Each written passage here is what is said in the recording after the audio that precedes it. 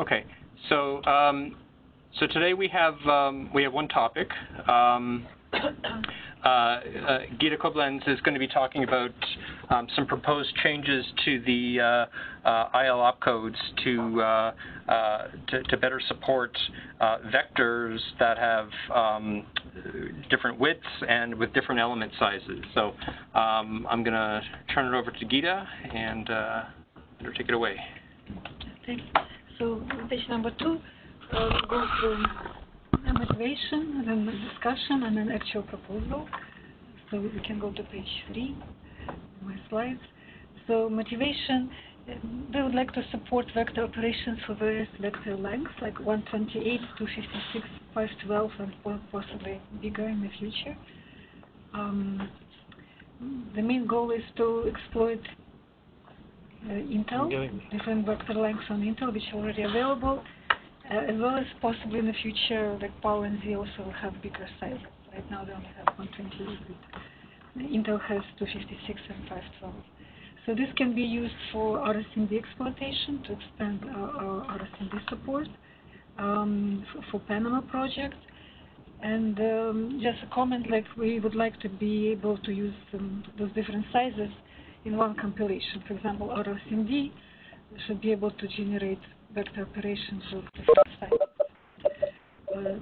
Current approach we have now is, well, we have vector types and operations, of course, but 128-bit length is implicit, it's implied. Data types right now describe expanded data types, and they describe the vector layout precisely. For example, we have type vector in 32.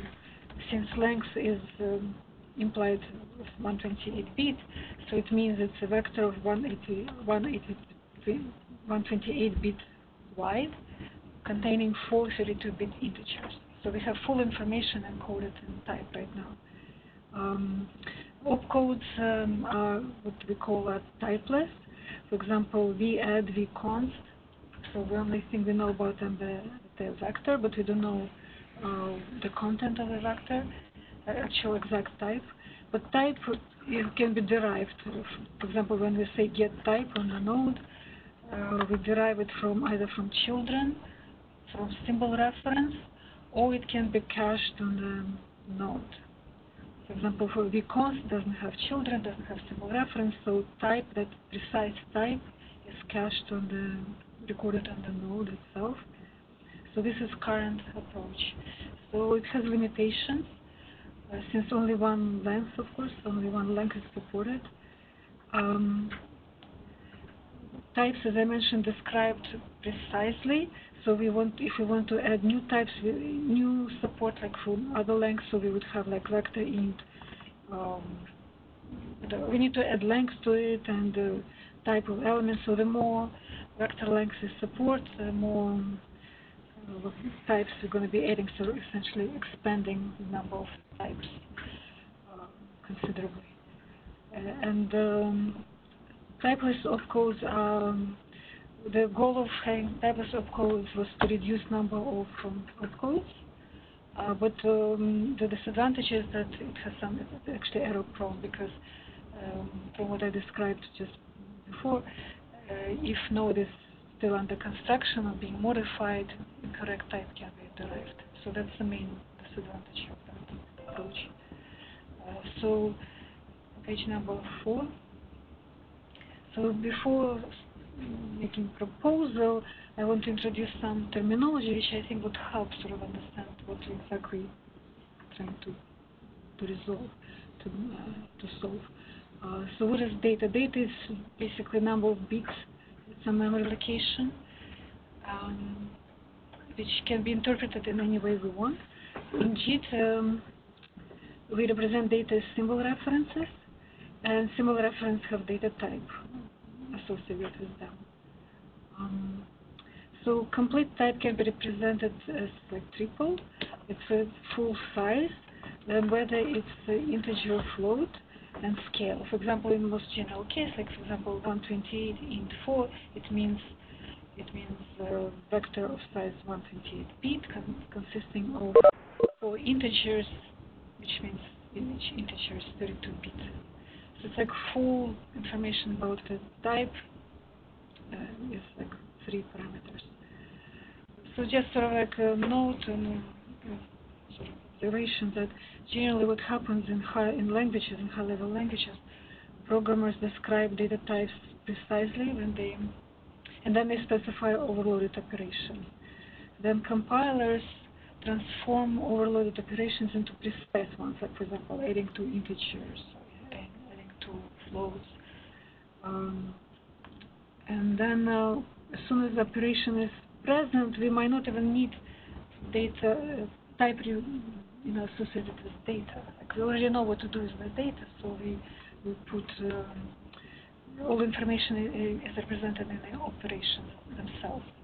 And then compiler performs different actions, like mapping stack, allocating registers, and of course performing various operations like store, add, subtract. And sort of the question is when and which information is needed to perform those operations, right? And so operation,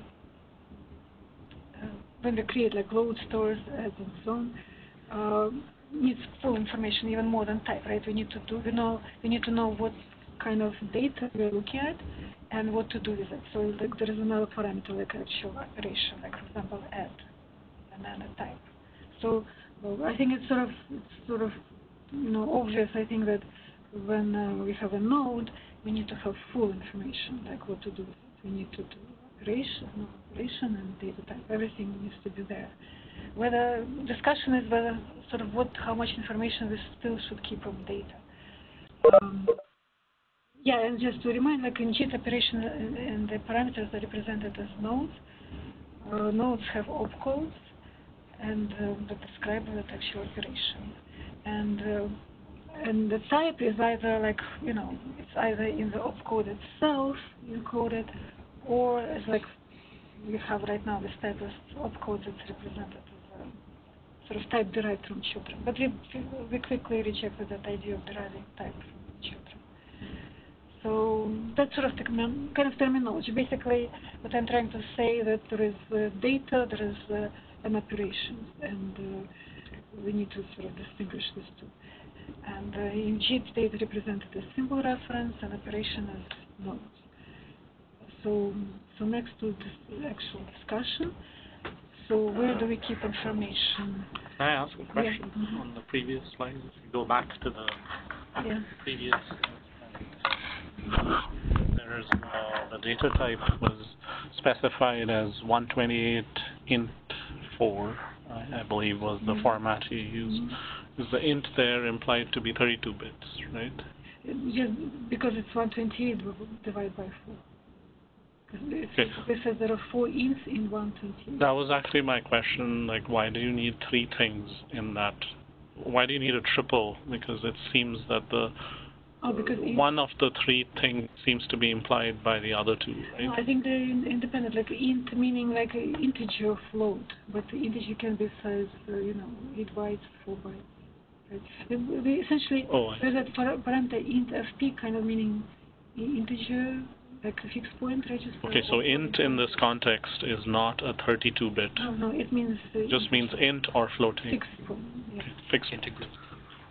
Okay, thanks. So on page 5, so what exactly we're discussing, so where to keep information. So we argued that data should what we need to know about data, usually just size and what register it will be, like fixed point or floating point register. An operation, of course, as I mentioned, should have everything, like operator size, int, scale, complete information. So that's sort of what we kind of were leaning to. And then the only question was really, well, not only, but one of the questions was how to represent that information, for example, on a node, like that operation information on a node, right? We could just flatten it, like sort of take the product of all these combinations, or we could split it into 2, like the pair, like opcode and data type, to reduce sort of number of in-outs. essentially, right? Like instead of flattening, have it always as two things, like operation and type. Like for example, in LLVM, that's how it is. Like there is an add, and then it has type. Like it has opcode add, and then it says it's add, like I don't know, vector, like the vector with integers. Essentially, create two parameters. But in our implementation in JIT, it would be hard to change. Like when we create nodes, we only specify opcode, right? So we quickly decided like we're probably going to flatten. And the argument, like, sort of we were debating because it looked like it's actually a pretty big expansion of types, right? Like if we take all vectors, for example, operators and types multiplied by types, for example, if there are like add, subtract, whatever, they might support maybe like a couple dozen of vector operations, and then we have different types of vectors, like 128 bit of integers, 128 bit of floats, and then the same for 256 and for 512. It's a big number, so that's what we're debating. And plus, if we need to entertain like conversion of codes, then it's even more, and it's like all types by all types, like square. But then we sort of investigated more, like conversion of codes. Actually, my last note on that page 5 actually may be not an issue because right now we don't create, like RSMD, for example, doesn't create conversion of codes. So that makes it a bit better, like fewer opcodes then, if you want to. So are you saying that we don't need vector conversion opcodes, or you just... Yeah, kind of. We later decided like that we don't really need it. For Java, it's not needed. Right now, the way it is now, we don't create RSMD. For example, RSMD never creates. Right. Because the question was, are they going to be more outside of Java? Would they be generally useful? Outside of Java, also, like, for example, in static languages, it happens all the time. Like it's not really conversion; it's casting. Like there's a vector of 4 integers, and we want to look at it as a vector of 4 floats. Right. So we don't do anything. It's just a cast, but you need an opcode for that. Okay, so we may still need to have them. If for other languages, part of your equation. Is it even true between integer and floating point? Like I would have thought that any loop that maybe you're just saying it's not common to have loops that you want to vectorize that are working with both integers and floating point at the same time. In that case, wouldn't you need conversion operators to be able to mingle the data? No, we can have mixed operations in one loop, but as long as we don't, there is no need casting in one statement, for example. Right. Then it's okay. But in Java, there is no. But we haven't seen loops where something loads an integer value and multiplies it with a floating point value, for example. That would be one scenario where you'd need the conversion operator to make it work, right?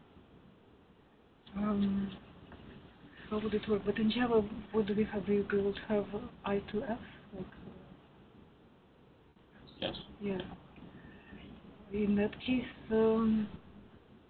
yeah, you're right. Yeah, then we need to be vector. Okay, so we just haven't seen examples. We just don't do it. Yeah. I guess I would say, yeah. You're right. Yeah, like if there is conversion represented in bytecode, and we want to vectorize that loop, we don't do it right now. Right. But Okay. generally, you're right. Yeah. But I guess I'm saying we don't need sort of those casting operations that in static languages are needed. So which of these 4 are going to be flattened inside of the node?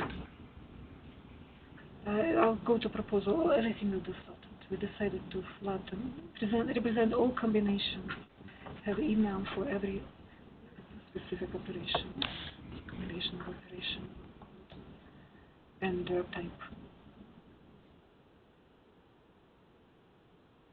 So I'll show an example. Basically, as I said, like it's much simpler to flatten them, and yeah, that's our was actually main concern, like how many opcodes we're going to end up with. But we decided, at least current proposal, let's go to page 6. Current proposal is to flatten. So proposal is to flatten. So for example, we will have like everything encoded in opcode, right? Like so, it's like I standing for integer, like 128-bit add. So that would mean adding 2 scalar integers. It's not vector, 2 scalar integers. Then I 128.84, it means that if you have like underscore 4, it means like scale factor, so it means vector. And so on. Right? So once again, like splitting it to 2, like say having like I 120, for example, just I add and then 128.4 sort of separately, it's just not easy right now to do because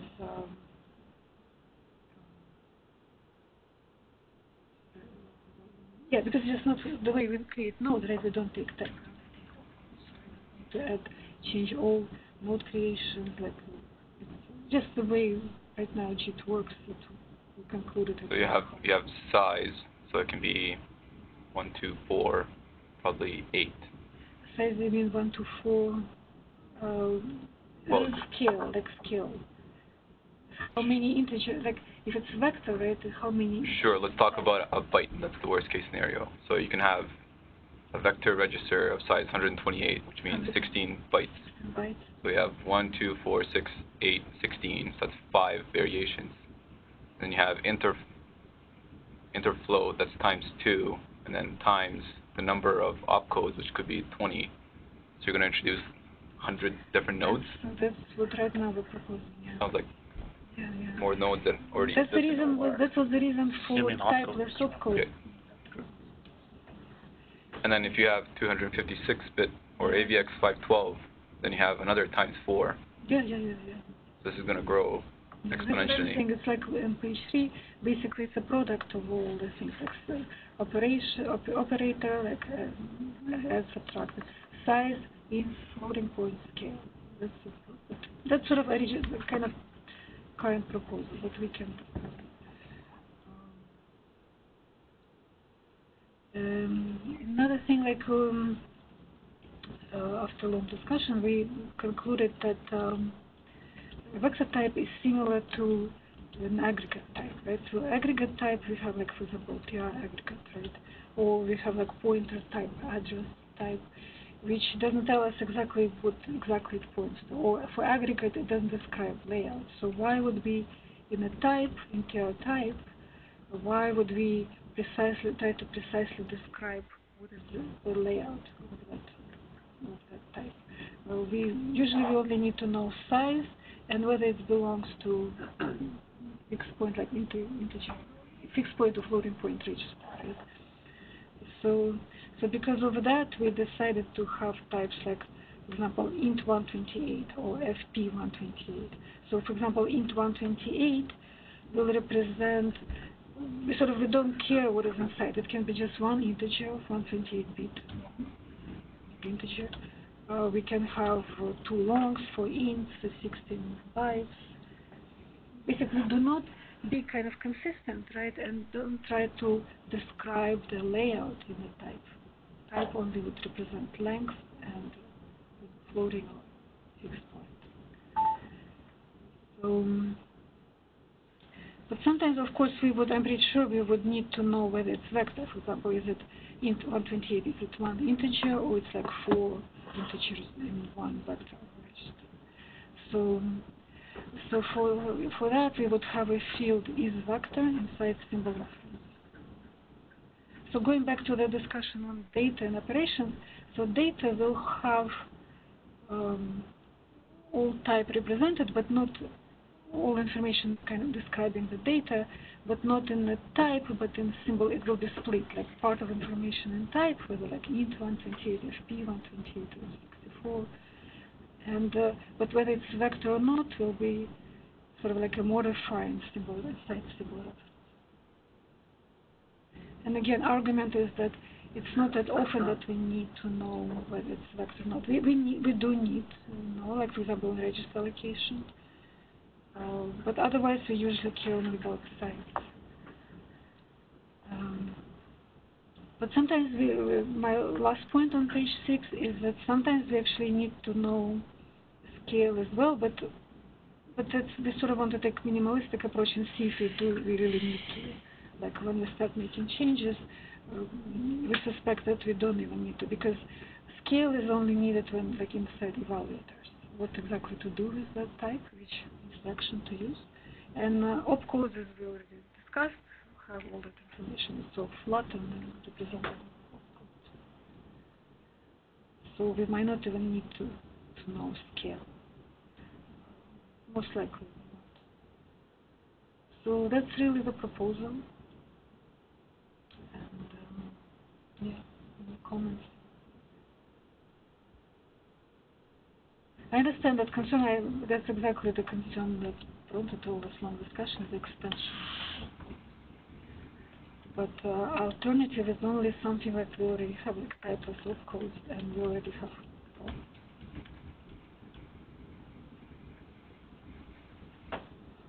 Deriving from children, we quickly sort of discarded that because it's error prone.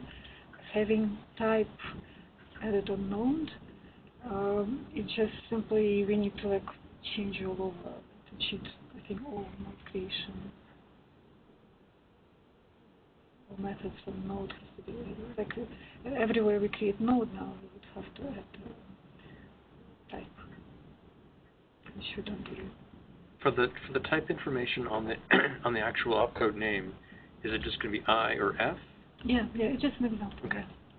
All and right now those are the only, okay, that's the only distinction you make is the integer or float, and float could be float or double, kind of thing, right? But it's yeah, just I or F. I think just F, no D, right? Because I, F, yeah, that's a good point, yeah. Which is a little bit different from what we have now. So an F with a scale of 2 would be a double, or? It will be in 128 would mean 2 doubles.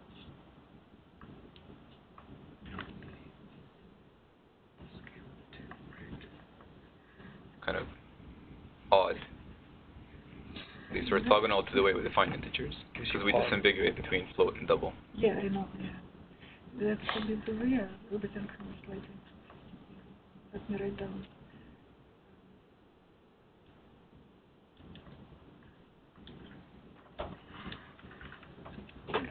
So do you have an estimate of how many operations we have today and how many opcodes we need to introduce? We can easily calculate. It's quite a bit like opcodes. Maybe right now we have maybe like a dozen opcodes. It's like 12 multiplied by 3 sizes by, and we did that. So like 1, 2, 3, 4, 8, 5. 12 by 3 by 5. 12 by 15.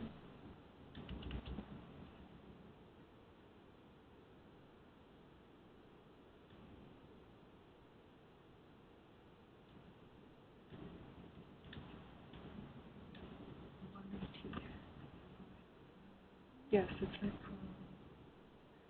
codes by sizes. 15 times 12.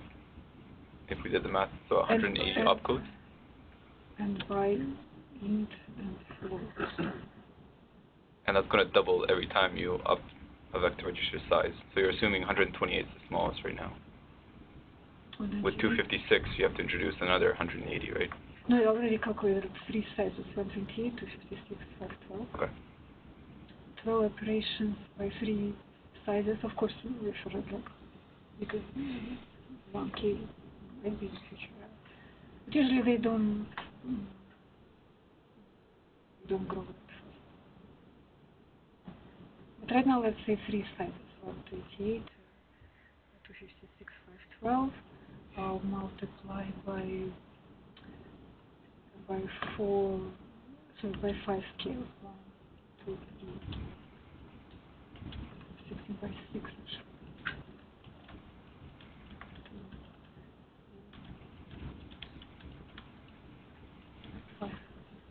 Anyways, yeah, hundreds, yeah, hundreds of vector opcodes. So if this were to go ahead, in terms of actually how you would go about making this change, I mean, presumably you could add new opcodes to the opcode table, not a problem, but in terms of actually making all the changes to the optimizer, ILGen, code generators, that kind of thing, is that something that has to happen in one big bang, or is that something that can be staged at all? I guess I'm just trying to understand what if there's going to be a big tsunami of code coming when this actually has to go in, or if it can possibly be staged in some way, just to sort of lessen its overall. You don't have to add all the codes at once. Like, for example, just for 128 first. Yeah. Then, of course, first you add those new types, like int 128, yeah, int 28, fp28. So two new types, right? Two new types. Then opcodes will have the types in the property table, the types assigned to them. And what else?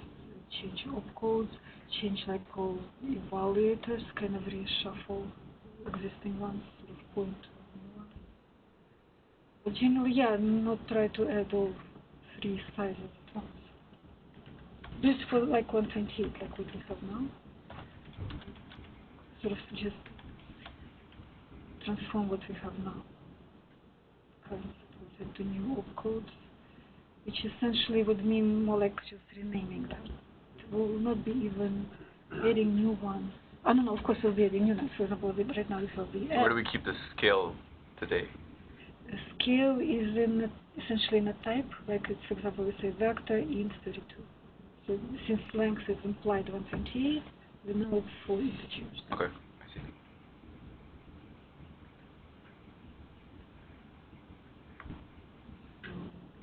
And then at the same state, I think it all has to happen simultaneously. At some places will be question like is vector. Sometimes they say get type is vector, so we need to redirect it instead of getting it from type. Right now, type tells us go to simref and check that more. Don't we know it's a but vector not many places. From the opcode? Doesn't the opcode tell you it's a vector anyway? If it's vector, but sometimes we ask symbol reference. Like, for example, GRA, register data, it asks like it works with symbol references and assigns registers accordingly. So right now it asks like is it vector type, but not many places. Like and then go to assign vector register. But that's the whole sort of, I guess, point that usually, as I said, like when we transform that type information to operations, we quickly like Walker generates opcodes, or SymD creates vector opcodes. It creates from existing opcodes, right? Like for example, we have like add, and we create vector add. So at that point, we know exactly what to create. Like we know what it is. This add of integers with size 32. So now we want to create full. So yeah, so we don't need to look at symbol reference. And we create new opcode, and then everything is fine. And only like in a couple of places, like in the register here, we need to know that it's vector without knowing what opcode is. So it should be.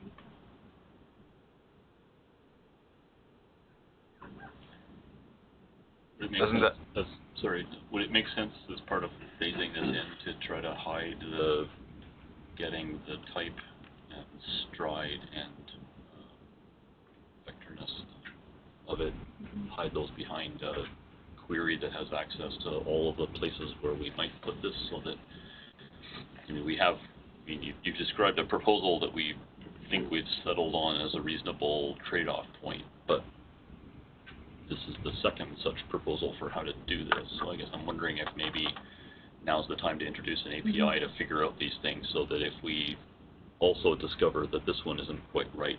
It's relatively easier to rearrange where all this data is being, where the various pieces of information are being stored. You can create some API, like for example, like you ask type. something, what's the stride, and you give it all the things that might have a stride on it, even if we don't store the stride there right now. Right, like the node. But to be honest, I don't even sure. Like, yeah, we need to check. Yeah, possibly. But actually, stride, I don't even remember where we ask for stride. Okay, bad example, but, yeah. But I mean, there's the three pieces of data that you need to get in various places. If you hide that behind an API that has access, you can give it a node, you can give it a symbol, you can give it a node and a symbol reference. Yeah.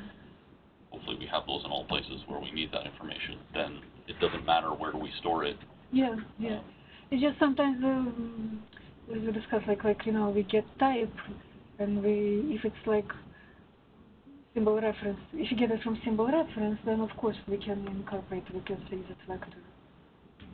But if we already got a type, in some places we got a type and then later we ask is it vector, we kind of need to go back and find the symbol reference.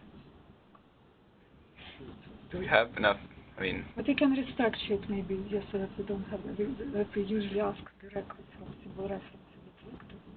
So now it will go get a type answer, but in the future it will go to that modifier. So the question should be on symbol reference. Right.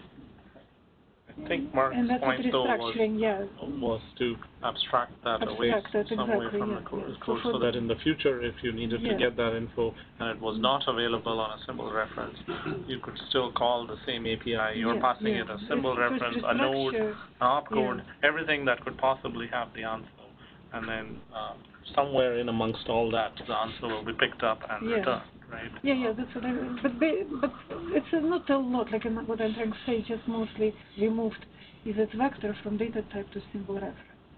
So that's sort of major change. That's the major change. Yeah, and so we can now restructure code and whatever we ask is vector, ask it not on data type, but sort of abstract a bit and ask it on symbol reference. And that one will decide, because symbol reference has type, right, so we can ask go to self or to that's what you mean, like sort of abstract a bit. No, I meant abstracted away from any data type. Essentially, you handed all the data, all the things that might have the answer. Not necessarily tie it to the one that currently has it, but it's only. You think anyways, right now we're only thinking about symbol reference or data type. Where else we can put it? So it's like the permutations of the stride and then the 128 versus 256, etc. That only seems like a handful of bits. Why can't we enlarge, like have another byte inside of a node to hold that? Because sort of suitable. And then you'd eliminate hundreds of opcodes that you would need to create. But also in every place, say for example, somewhere in the optimizer, I want to know if two opcodes or if two nodes have the same width. What would I have to do? I have to switch over a dozen different opcodes and compare if they're 128. So how would I determine if two nodes are both 128-bit vectors? Oh, just like the way you ask the data type now. The data type, I think, has 128, is 128 int or something. Yeah. But then you're encoding that in the data type and in the opcode. No, says only in data type. Oh, sorry, in opcode both. Yeah, you're right. Yes, so you're double. There's. No, but the way it is now is the same thing. Like we have type int32, and we have I add, which means int32 add. Right? So the same thing. We have type, and then we kind of duplicate it in the opcode. Right now we have flattened information. Right, we have. Okay, sure. What about this stride, for example? If I want to turn two vectors have the same stride, I would have to switch over all the underscore, say for example 2 vector adds to find that. You mean switch by like having when you need to do something? Yeah. How would you determine that two I'll have the same stride? it can be a property on opcode. Like we have opcode properties. Okay. Is it 128-bit vector? Okay. You're never going to get a denser encoding than just adding those opcodes, right? Yeah. So I guess the main question is, what's the bad consequence of adding a large number of opcodes to the opcode table? And I think the biggest downside, which I don't personally consider to be a massive downside, is the number of static tables that are indexed by opcode. Those all have to grow by the number of opcodes that you've added. But I think we looked at that quickly, and it seemed like it was on the order of maybe tens of kilobytes, which probably isn't a huge deal for most populations to have that, or to have that extra data there. And it's all set up statically and doesn't change, so it doesn't seem necessarily like a bad thing. And then I think we need to be willing to create more queries on top of the opcode space. Rather than write a bunch of code that says, is this node one of these opcodes, or is this opcode, or it's this opcode, or it's this opcode, we have to write more queries that identify the property that we're caring about, and then create that as an IL property, an opcode property, so that we can query that on the opcode rather than have the massive switch statement to find all the vector opcodes that match the set that I care about. Yeah. Right. The main sort of disadvantage is just sort of entering them into all those tables or those hundreds of codes. But after that, yeah, if you create all the right properties, it's not big burden, I guess.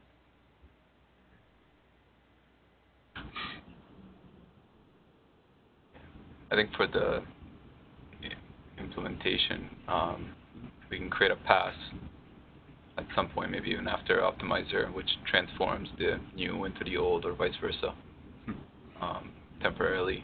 So you add all the new opcodes, you leave the old ones there. Yeah, and then create a pass which transforms one into the other. If they're equivalent, everything should work, and just step by step. Yeah. Pull in new ones. So then that lets you transform the optimizer to pieces. Yeah. Rather than one giant swoop. Right. Everywhere. And then you provide all the. So you leave the old opcodes in, introduce all the new ones, but don't use them yet. Yeah. And then have a pass after the optimizer at some point where you transform map one-to-one. But optimizer, I don't think it ever uses explicitly those opcodes, vector opcodes. It uses, it uses properties, it uses sizes, it doesn't go use it, whatever, vector. Sure, but even we can make even mistakes there. I'm not sure. So it's not exposed. It's like any other opcode. It's like, how often an optimizer we ask, is it? But auto-synthesizer is an optimization, right? So the thing that would be normally introducing all of these opcodes. But again, through tables, it's ask, give me vector form of add, I add. It's not usually. No, I would say no. I think it's a bit like another transformation. It's not like, as I said, we don't reference to them explicitly that much. Just some tables. But with me, it's just sort of, you see, I missed that F to I.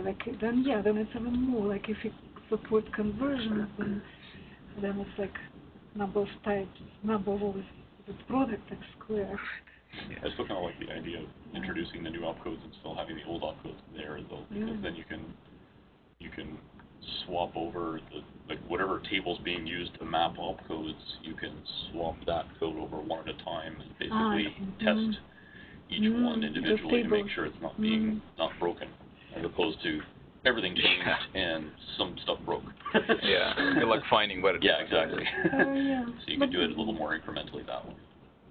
Because it comes down to how much how hard of a challenge that is for the evaluators to deal with. I'm guessing at least in terms of OMR, we don't have too much testing for vector opcodes at the moment. So we'll probably have to write some trill tests for these guys. We don't have a lot, Some of it's exposed to JIT builder, but there isn't actually a vector test that runs. Right, there's not enough testing. There is a map mul sample that does vector that has vector code in it. So we try to use that, but it's only exercising, I think, about 6 opcodes, so it's not great. I think it's not a comprehensive test of any sense. But one of the problems we had with the vector tests was that it was running on some machines that didn't support certain. There's no way in the testing framework right now to determine what the capabilities of the target that you're running on. So it just assumes, I'm on Z, therefore I can use everything that I know about Z, whether that target machine supports it or not. So that's something we have to fix in the testing framework. Which I think precludes wider testing of vector stuff right now. What I would recommend is the open hardware that we have is so we don't have x86 boxes, so we're still subject to Travis. We just got Windows boxes for that. So we could use the Windows boxes, hopefully have support, I would imagine. Well, anything Intel right now should have vector support. Right, yeah, no. Starting from the obvious one, sorry. I guess on the power side, I mean, those are supposed to be power peak boxes, so those should have non-vector support as well. And then I guess the question goes down to the no vector support. We have, I think, EC12. There's no. Well, I think all the community cloud machines should be C13s. What's it, 13 now? Okay. Yeah, I think they should be C13, so they should have vector. We'll need to double check. Okay. Maybe we're good now. Open machine. Yeah. Do we upgrade that, Joanne? I remember the vector tests were failing in the past. No, I think when the original community cloud machines were being provisioned, it was explicit that we wanted C13s. This was not even for our project, but just to back up the community cloud images. But we'll need to double check. I mean, that was my expectation. Okay. Maybe it's not all then, because I know the testing issue that was prompted was because Z was failing. It could be the DVM or whatever hypervisor we're using is not providing the yeah, they probably turned up a bit. So it might not be the hardware itself, but the hypervisor layer. Right. Okay. You should double check. Okay. Presumably that's something we could have changed if we asked for it, right? Yep. But the main thing here, we don't have test cases. Go, Trill, go. Yep. That's why we built it. Yeah. So I think maybe the next step here is to actually create an issue in OMR that basically describes everything that you have here. And that may invite more discussion as well, but I think that's maybe ultimately the precursor for a pull request or a series of pull requests that start to make whatever changes we want to make here. But I mean, it's just getting all this content out into an issue so that it's there. I had a question. Going back to the opcode name itself, looking at it, the slide, the I-128 ad right now. I mean, besides the point where there's a little bit of confusion in terms of how we interpret I mean, I think in this context you mentioned it was referencing it being fixed point operations. I mean, that one seems. I mean, knowing that is. I mean, here is specifying that as a vector add as well, but in this case here I'm just adding 2 integers of size in 128, right? I mean, is there? I guess my question here is, instead of this model, would it be more intuitive if we went, stuck with our existing types? Let's say for the, your second example where you have I-128 add _4, right? That's adding 4 32-bit integers, right? And so, instead of actually explicitly encoding 128 directly in the opcode itself, we have an I add _4. And that I will be treated as 32-bit integer, like the traditional way we interpret I's. I don't know if we have an int 128 type, but potentially introducing that and scaling that up would at least make reading the opcodes perhaps more intuitive.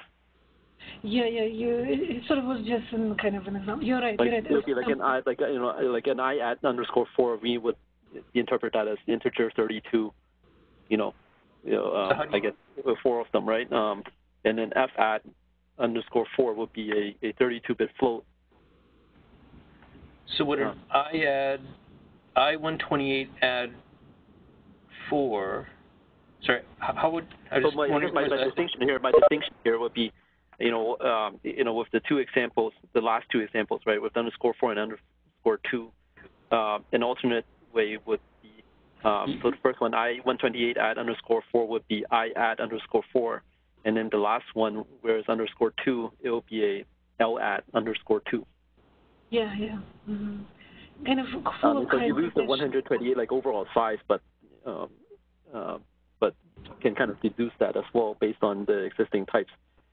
Yeah, basically what Jeremy is saying, instead of giving overall length, give it element type and how many of them. Yeah, I know. I was trying to think if there was like an aliasing issue that we would have with 256 or 512 length vectors. No, there'll be more elements. There'll be like. Right, I didn't think it through in my head, but. I think we'll have to introduce. Yeah, we'll have to introduce that. How do you add two 128-bit numbers? How do you add two 128-bit numbers? 128 which numbers, like integers? Sure, an integer.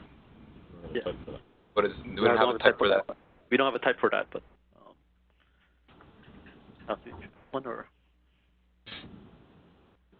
That was the O type, isn't it? O is for. Yeah, static, I think. Yeah. Not necessarily. Yeah, that's right. Yeah. We've used it in Java too. So I missed a bit. Like, so why can't we have like, for example, I add underscore, which would mean 4 32-bit integers, which is 128-bit, but it will be sort of derived. So what Jeremy is saying, right? Instead of I128, just have like forget about length, overall size, but specify the type of element following our conventions that we already have. Sure, I understand. So the 2. Add scale. So the 2 here implies that 128 is 64-bit, but we don't have a type for a 128-bit integer of 1 stride. Yeah, we don't have it. Sort of, we don't need it. It's just sort of theoretically. I added it like an example. If we don't have it, we don't need it. I mean, it's you a have sort to of. make a Q add or something like that. Yeah. Some letter that we don't. Or something. Yeah. I give it sort of like as an example, like to show that it can be anything. But right now, we don't support such integers. We don't have. In the future, we'll think we'll have to put Q. I think this is something we can discuss in the issue. Yeah. But maybe I'll just I'll just change the example. Like it's and I think that what about this proposal in German thing? I think I like it. Yeah, it makes sense to me. Yeah, use and then more, like you said, that's more consistent. More consistent with what's We might want to have something a little bit more clear than just an underscore and a number to say that it's a partitioned operation, but. Right now we have VAdd, right? Like I mean, we prefix our vector operations with V, right? I don't necessarily think we need to discard that. I mean, this is just the name of the opcode, right? So the V will make it explicit. But then the underscore, I don't know if there's value there in just seeing the letter V there, knowing it's a vector op, but. Like VAdd becomes kind of the operation, which is why you've got an underscore at the end of it to say how many. Yeah, V underscore kind of stands for V essentially. Yeah, underscore in is Maybe it's just an example. We could have I don't know.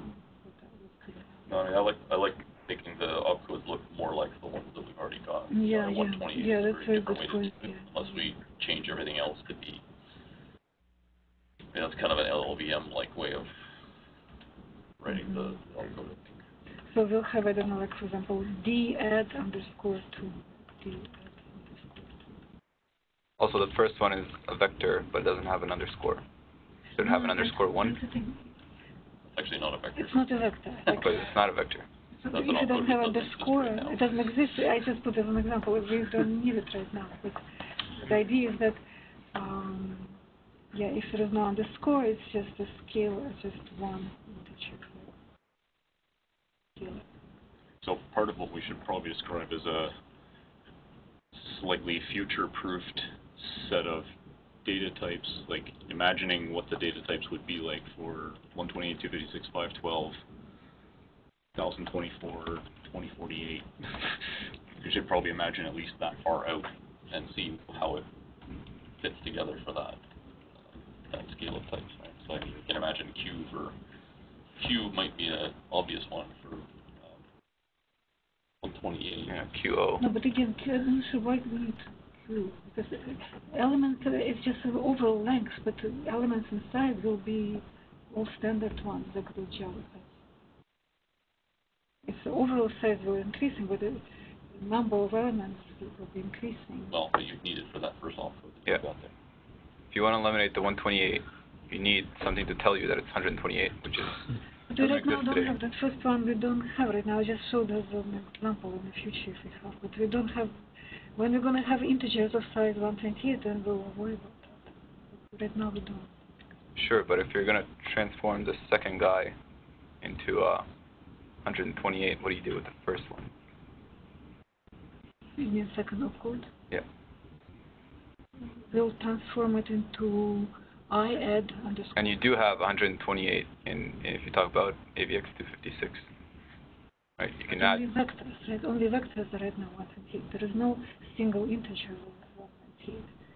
Vectors 128, 256, 512, but even 512 inside it doesn't have integers inside. It just was a bad example. Yeah, I shouldn't put it as a mistake. It's kind of just to show that you can have. So I add underscore 4 would be 4 32-bit values, which implies 128. Yeah. That's what you're thinking. Yeah. I add, F add 4, D add 2, underscore 2. So first letter will not change unless Java introduces new type. It will not change. So it will be still the ones we have, like B, C, F, I, L, S, T. Doesn't EVX have a 128-bit data path? Like, can't the 256 one do two 128-bit? Yeah, I thought so too. Yep. That's what you're saying. That's what I'm saying. Right, so that, yes. But Java doesn't. So we don't. This is OMR. Yeah. I'm trying to keep this a bit more general than Java. Yeah, no, I understand, but I guess I'm saying it's a bit different discussion. Like basic type, if we get a new basic type, we'll add new letter. But right now, what we're discussing how to represent combination, like vectors of those basic types. Like if we have a 128-bit integer, I don't know which letter we can use it for it. But right now we're more like discussing how to put existing. C has a 128, doesn't it? C 128, doesn't it? Yeah, like some static languages already define the concept of 128-bit primitive, right? Mm-hmm. So I guess it is connected because there is a vector instruction that has 128-bit atomic elements. So Which one may want to use. Which one may want to use, yeah. Especially if I create a chip builder service to start adding 128-bit numbers, that would be pretty cool. But you see, it will not be vector type. Like its type will be that 128. It's not a vector type. But it only appears in a vector opcode. Yeah, and it can only be in a vector register. That would be a Q add underscore 2 on 256. Yeah. Or underscore 4 on 512. It's not a primitive type in a general purpose register, so therefore it's a vector type, even if it is stride 1. Well, you're hitting me with issues. Like it's like okay, but maybe let's separate. Like let's as I said, like to do in stages. Like let's support existing scale types. Yeah, sure. And sure, then we'll think about new types. Like and you just want to make sure that the scheme that we come up with is future-proofed enough so that we don't come back in you know, 2 years and say, oh crap, now there's one of these things. How do we deal with that? So consider. I think just 128-bit. write your thoughts in an issue and then. Right. So I mean, so for me, I mean, the way that you've written it right now, it's a 128, and that's I can very easily imagine how that extends to 256-bit, 1024. You want to make 16,000-bit numbers. I can very easily see how that nomenclature changes. If we're going to take Duran's approach, which I actually support, I think it's a good idea, then we max out at longs right now, and I just want to know how that extends, right? So how do I, like, what am I going to, do I have to keep making up letters that I'm going to run out of letters? But I'm going to run out of letters after a practical, like, no one's going to create 16,000-bit, I hope, numbers. But those Ethereum fellows are pushing the boundaries at 2048, but, you know, there's just no native data type. That's the other piece to kind of keep in mind, that these opcodes aren't necessarily tied to having single instruction hardware implementations. It would be nice if we kind of can match that. But. No, it's more like logical sort of conceptual. Essentially, it's a group of basic types. And to some degree, this what I suggested, sort of in my slides, it's kind of a little bit to some degree redundant. You know, like how to say it, it's right now, not all combinations are supported. Like we only support basic types. So it will never be like, for example, I don't know, 256 underscore. They don't have 28. Basic type right now. So not all combinations right now would be. That's again, it's only combination of basic types that we would have. And with Jordan scheme, it will be more clear, like that. Yeah, this given basic type, you can have theme, whatever. Okay, so we've gone past the time here. So, are there any more comments or questions for Gita? Okay, so like she said, she's going to be writing up these sort of this design idea into an issue, and I think we can carry on some discussion there.